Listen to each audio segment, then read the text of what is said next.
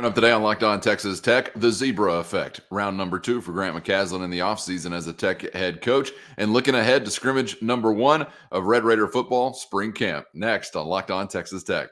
You are Locked On Texas Tech, your daily podcast on the Texas Tech Red Raiders. Part of the Locked On Podcast Network, your team every day. We're going to start this thing off right. Raider!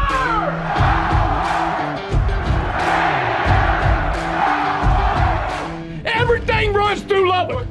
Great to be with you again on Locked On Texas Tech on the Locked On Podcast Network, your team every day, always free and available on YouTube or anywhere you get podcasts. And today's episode brought to you by Nissan. Are you the kind of driver that likes to push things a little further? Ever wonder what adventure could be around the next corner? We'll take the Nissan Rogue, Nissan Pathfinder, or Nissan Armada and go find your next big adventure. Check them all out today at NissanUSA.com.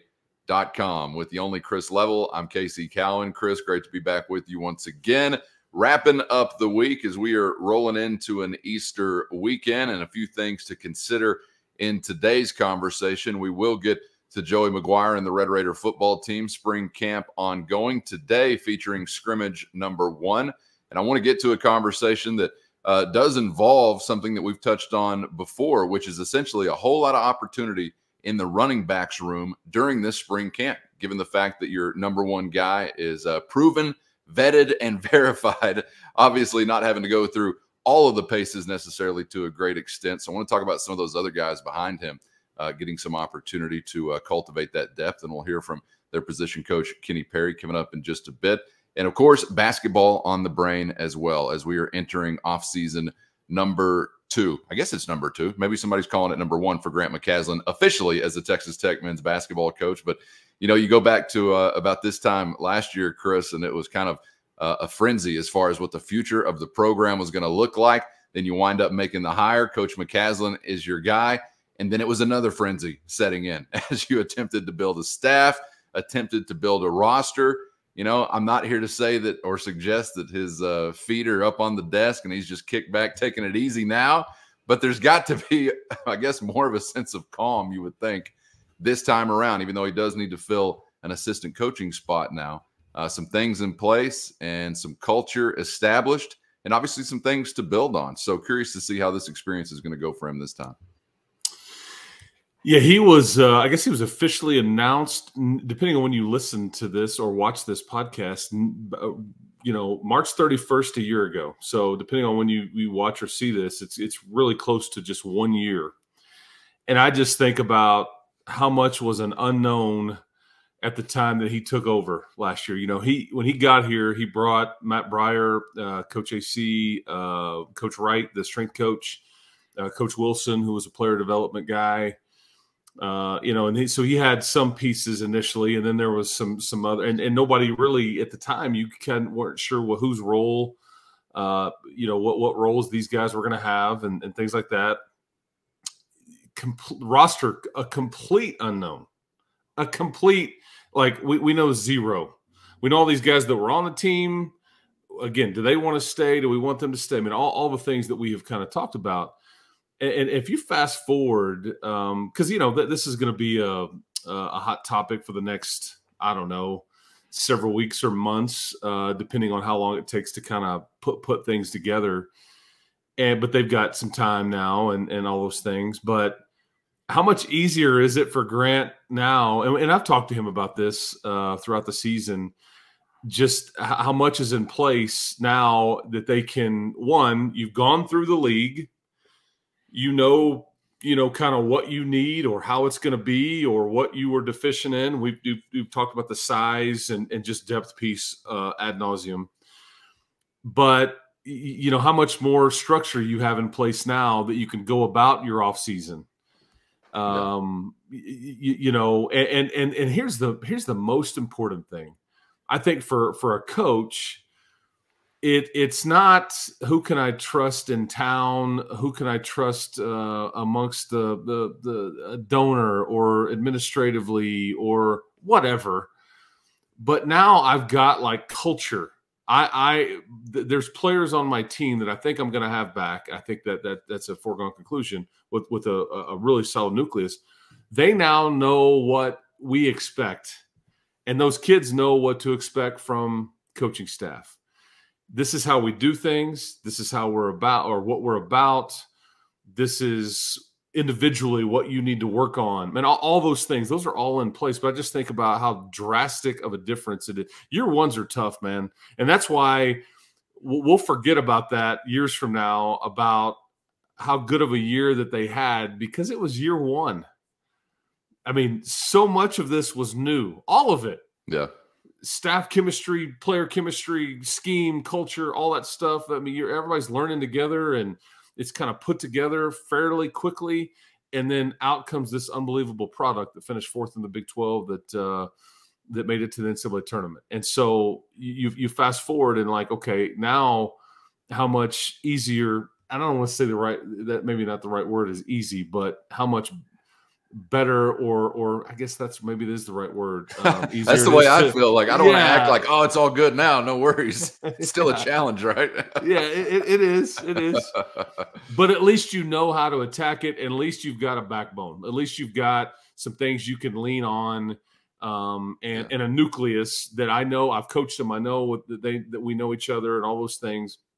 But I've got so many of my people around me that can help. We can kind of maneuver this, together through this offseason with roster stuff and just, scheduling. And because that's the other thing, Callan, I think people forget. You take over a year ago, your schedule was far from undone. People kind of looked at your non-conference schedule. They kind of showed up and were like, okay, we need to figure some things out and quickly. And then you've got budget that factors into that. Available dates in your arena, and all those things. So now you're in a better place there too, which I think a lot of people don't think about. Basketball scheduling is not like football scheduling. It's year to year, and there's a budget that comes with it, and there's available dates on an arena. And so with your girls team, and then graduation, and then like we don't want to play back-to-back night. And there's all it's a formula, so it's a bit tricky. So I just think that this offseason will be much more palatable, and probably they can all take a deep breath of sorts as it relates to kind of putting things together. And now that they've done a lot of the legwork from last year. Well, and from a personnel standpoint, I'm really excited to see what he can go out and get, along with his staff, because of the success and the hit rate on the guys that they brought in, again, during a frenzied kind of time a year ago. Let's stick with basketball, but let's pivot around to the men with whistles.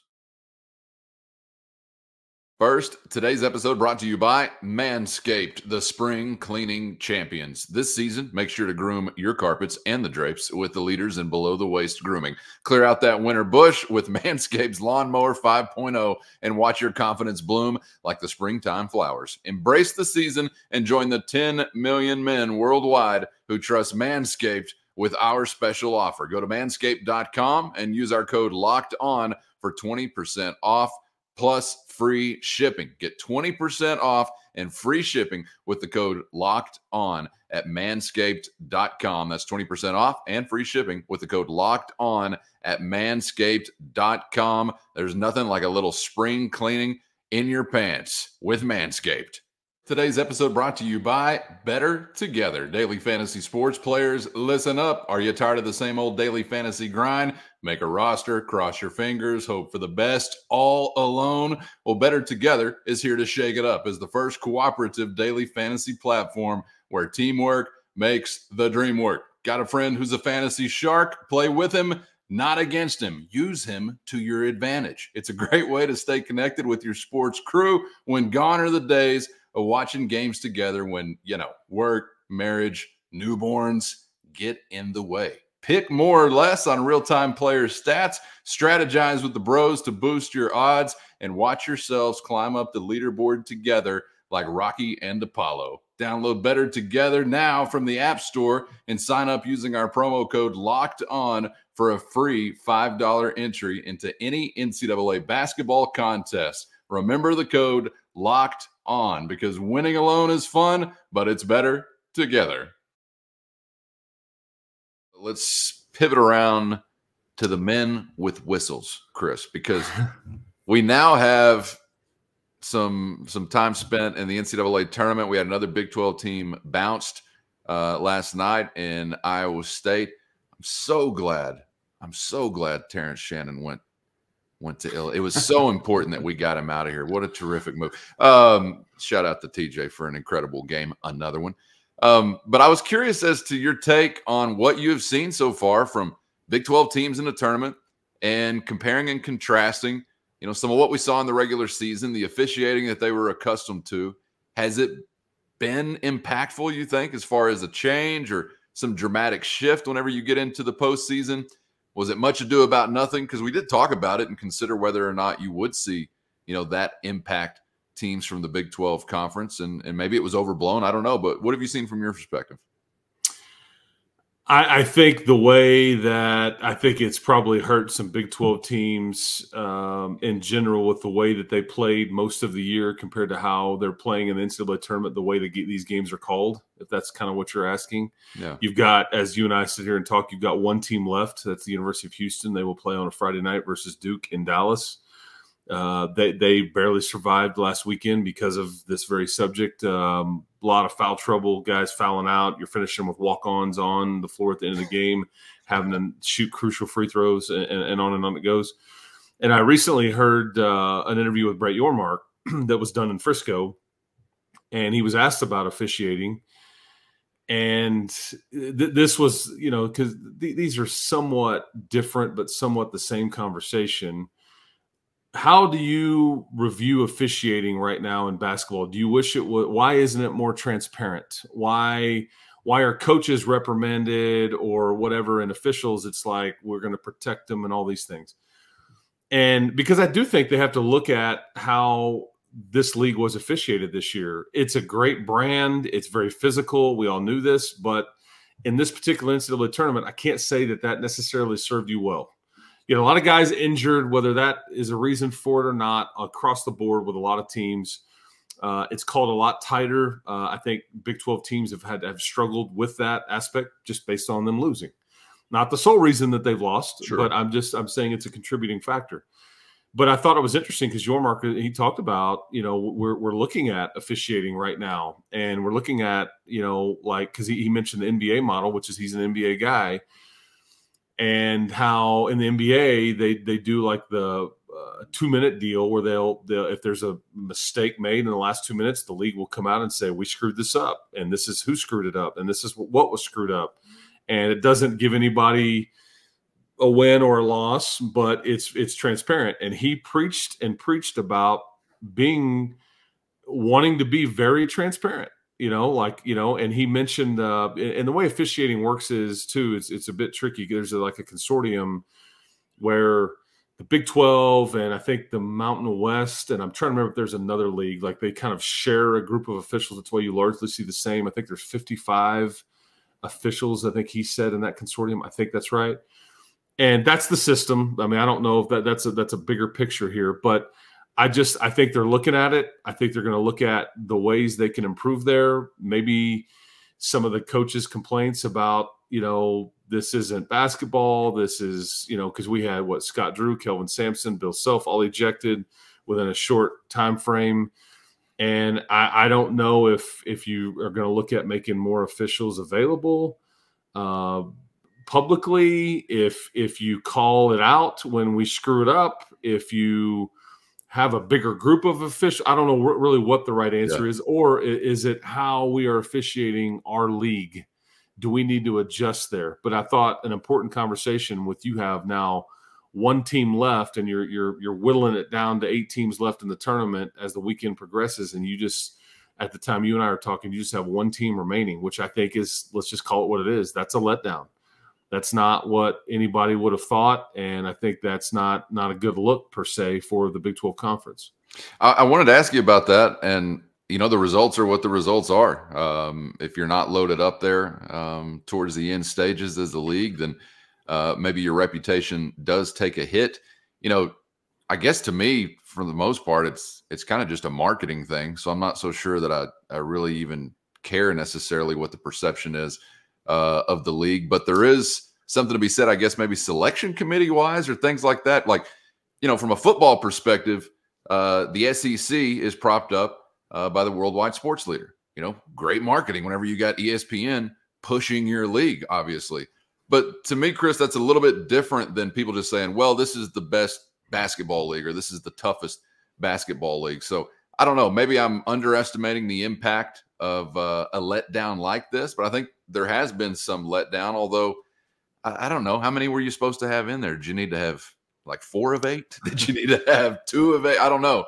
If you wind up, say, with 1 in the Final Four or a national champion coming from your league, was it that much of a letdown? I don't know. I'd love to hear from the audience in the YouTube comments what they think about that part of it, because I kind of think the expectations maybe were all over the place as far as how we define, what was going to be success for the Big 12 Conference. Maybe you wanted more further into the tournament, even if it wasn't like a big share of the Elite Eight or whatever eventually. But I don't know. I think we're talking about one game as far as, winning or losing, and it can always be your night or not be your night. But I don't blame the Big 12 for running with it. We're the best league in the country. Obviously, I don't blame them for running with it. But I'm not sure, like, tangible impact. Do you really think there is something to lose if you kind of have a hit on that perception? Did you really gain something if you didn't have a hit on that perception? How do you really think it shows up, like, tangibly, if it does at all? So you and I may have a different perspective than, like, the commissioner does. Okay, the one that's pushing this narrative and this brand and this image and all those things. And it does affect your finances. Some may not care about that. And we're talking the league finances, because the more teams you have advanced, the more money the league gets, and then the more money each school gets and all those things. I think he's coming at it from a standpoint, and he's the one that brought this up, that basically, why did you get the 4th most, dollars as it relates to the new CFP agreement? Well, part of the formula was, what had your football teams done over the last decade in the deal? How, and then there was a ratings component, a participation component as far as how many teams have participated. And like the way the formula all kind of spit out was, the Big 12 was a clear and distant 4th. And I think that he felt like you were happy to have that seat at the table, and he understood the rationale. He also points out that he would like to look at the way that the money is distributed with the NCAA tournament. And if you earn more, if you create more for this tournament with your league, you should get more. Yeah. And I think that he would probably say, if I'm going to make that argument and I feel like we should squeeze more out of this deal, it doesn't help us when we only have one team left in the left at the time you and I are talking. Right. Because because his task is to generate as much revenue as possible. That's his sole focus. And it does probably hurt the perception of it. I've seen you're going to hear about it a lot, a year from now when we get into February and March, and it doesn't matter how the net shows. And guys, look at the net. Didn't really matter. Everybody dogged the ACC. They got 4 teams in the Sweet 16. The Big 12 had 2. Whether that is really what makes decisions, when the committee sits down and puts pen to paper, I don't know. But I think that if you're looking at it from a brand or a finances standpoint, you take a hit. Yeah. And again, tangible, well, you and I don't ever see this money. We don't. It's just you can argue with your buddies at the water cooler about your league being better than their league and all that stuff. So, but I think that's where he's coming at it from, and I think that's important to note. Gotcha. Okay, let us know what you guys think there in the YouTube comments. Let's leave basketball there for the time being and finish up on a football front. First, this week's March Madness Bracket Highlight brought to you by our friends at Nissan. Each week, we're picking one team that's standing out, a team that's pushed it further than the rest, just like any of the all-new 2024 Nissan SUVs. These guys were able to take it to the next level. Today, again, at our expense, the NC State Wolfpack goes the way of the Nissan Rogue, continuing their surprise run now into the Sweet 16. They say win life, go Rogue, and that's exactly what the Wolfpack continue to do. Take the Nissan Rogue, Nissan Pathfinder, or Nissan Armada and go find your next big adventure. Shop NissanUSA.com today. Scrimmage number 1 is on the way today. Today being Friday, depending upon when you're listening to this, may have already happened. But obviously one thing that's really intriguing about this spring camp, and we've talked about it before, I alluded to it a moment ago, is what's happening with your collection of running backs. You've got one of the best in the nation to lead that group, and then we want depth behind it. Do we have any depth behind it? I think there is a big question mark, even though a guy like Cameron Valdez, we did see make some impact here or there a season ago. You're wanting a whole lot more, not only from him, but some others as well. And Texas Tech running backs coach Kenny Perry talked about just that this week. Let's take a listen to Coach Perry. Everyone knows Tahj is a valuable piece of this program and the university. Great person, great leader. His leadership's been unbelievable. Even now that he come back another year, that's helped us the most. So you know what you got in Tahj, and then everybody else. Cameron Valdez had some big runs last year. He played some. He spelled Tahj. He's going to have to spell him a lot more. We can't, put Tahj through what he did last year. So we got to get some of those other guys. But as far as, there's not, we're moving guys in and out between Cam. Valdez has been here and he's done it. And then, Anquan Willis, Cam Dickey, and Bryson Donnell, those guys are all, we're seeing who that next guy is, because you got to have 3 running backs and realistically sometimes 4. Because those guys got to help you on special teams as well. So we're just trying to get those guys all caught up to speed. We know what we got with Tahj. We know to an extent what Cam does. Cam's got to do some other stuff well this spring. But it's not that he's not going to try. He was doing that last year. He was basically going towards the right direction. He took the words out of my mouth there, because I'm thinking you can't do or you can't put Tahj through what you put him through last year again this season. And there's some nuance to that, obviously, because he's going to have to carry a huge load if you want to be the best version of yourself as a team or as an offense. But there was very little to no help beyond Tahj Brooks last season, again, save for some Valdez impact here or there, Chris. And I can only imagine what an opposing locker room sounds like the week leading up to the game or on game day when you have a guy like Tahj Brooks who's so physical. The message is always going to be, let's knock the snot out of him. Let's hit him in the mouth. He's not going to out-physical us. So not only is he just taking typical ball carrier shots, I'm sure he's getting some of the best shots that defense is delivering because of the type of player he is. And you want to be able to smack a dude like that. Now, Tahj makes it very difficult to do that. Credit to Brooks for making that tough. But, man, I would be somewhat concerned to consider another season like last season where Tahj Brooks is having to carry such a big load. I doubt Tahj is, but I am a little bit. It's unrealistic to expect him to. He had nearly 300 carries last year.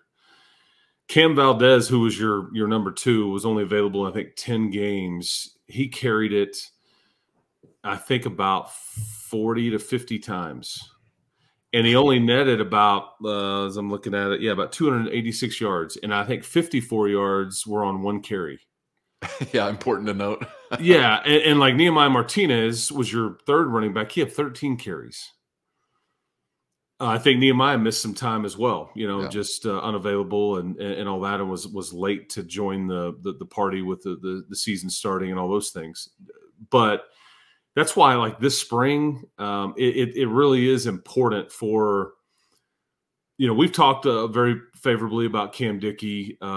He's the new guy. I think very talented, very well-rounded, very fast, he's got a frame on him and all those things.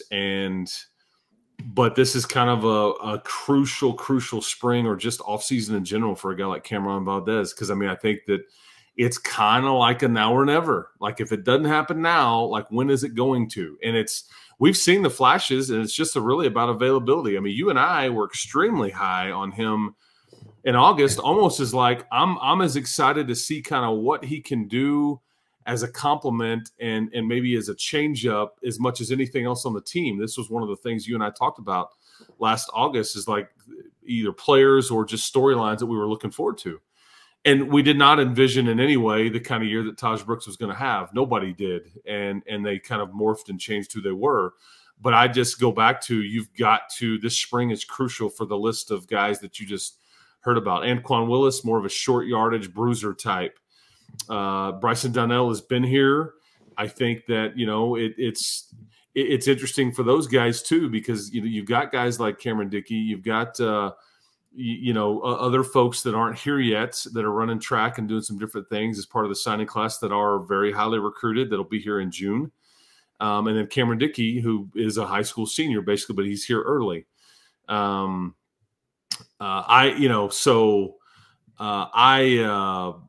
just, it's going to be interesting to see kind of what shakes out there, because you're not going to put Tahj through too much at all this spring. You don't need to. That would be, he's going to be out there doing some things and all that stuff and a part of it, but we're not going to put him in harm's way. You wouldn't think. I think is how they would, Kenny Perry and Joey and Zach Kitley would say, like, we're not going to do that. Why do it? So this is about, really, this spring is about Cameron.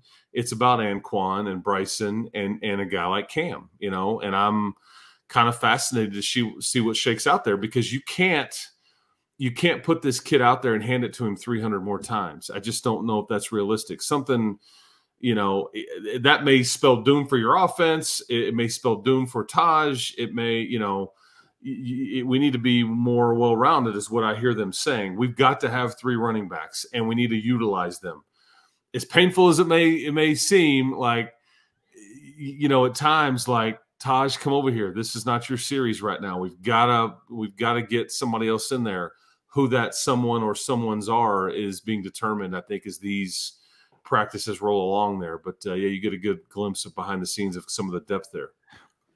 Pardon me. And I may put a little more stock, honestly, in the best way to help Tahj Brooks, or the most likely way to help Tahj Brooks, not actually being with running back depth, because I'm very skeptical of how that's going to turn out this season. But maybe it's coming via your quarterback and your group of receivers, being a little bit more reliable, a little bit more consistent, a little more dynamic, as we've talked about. I mean, there's a great way to spell a running back also.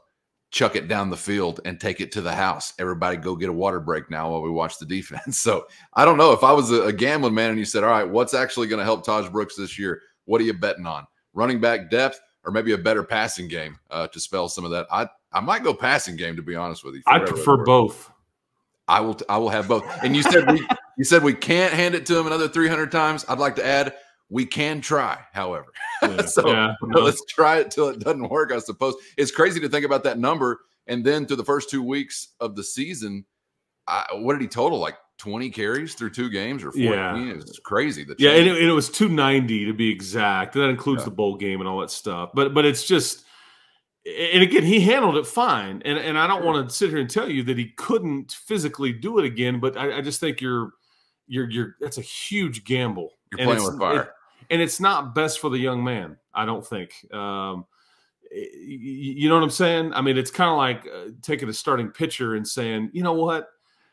You've got a rubber arm. I'm going to throw you 120 every start. And you know what? I think you can handle it. You're fine. Sure, coach, I'm good. Well, at some point, it's just like you get diminishing returns there. Yeah. And I think you're hurting yourself, because what happens next year? You've got to develop something else here and some experience. So when he does exhaust his eligibility, whenever he plays his last game this year, there's some things we can fall back on too. You know what I mean? So, but I'm just, again, it's not a storyline that maybe a lot of people are thinking about, because you maybe have one of your best players and one of your first team all conference guys at that spot. It's just like, what else is there? And I think that's a huge question mark. And I would like to not even think at this time about the future beyond Tahj Brooks, because that gets even a little scarier. But maybe we come up with some things this year that will be encouraging about that future whenever that time does come. Chris, appreciate the time as always, man. Enjoyed it all week long. And we'll be back on the other side of the weekend to kick off a brand new week. Back into football. We'll get back into some of those thoughts from Brett Yormark we wanted to chew on from a very interesting conversation from Big 12 Pro Day as well. So looking forward to it, man. We'll see you then. Sounds good. Hope everybody has a good weekend. Happy Easter, everybody. We'll talk to everybody as next week begins. Enjoy the rest of the madness. If you're still intrigued there, Red Raiders in Central Florida trying to play some baseball, and football practice continues. So there you go. Yeah, there you go. Whole lot to chew on. Make sure you're subscribed on YouTube or anywhere you get podcasts, so you're never missing any of the chewing of the cud here on Locked On Texas Tech. Thanks for being out there, and we hope to see you back for the next round on Locked On Texas Tech.